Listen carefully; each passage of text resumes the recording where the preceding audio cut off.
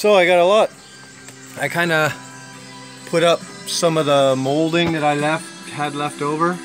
Can't see because it's dark. This cab's coming out, but I figured since I had it, I might as well put it up, keep it out of the way.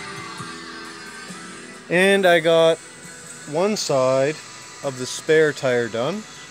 Tomorrow I'll do the other side, and then the back end is done. I don't have to worry about it at all, just from the gas tank forward.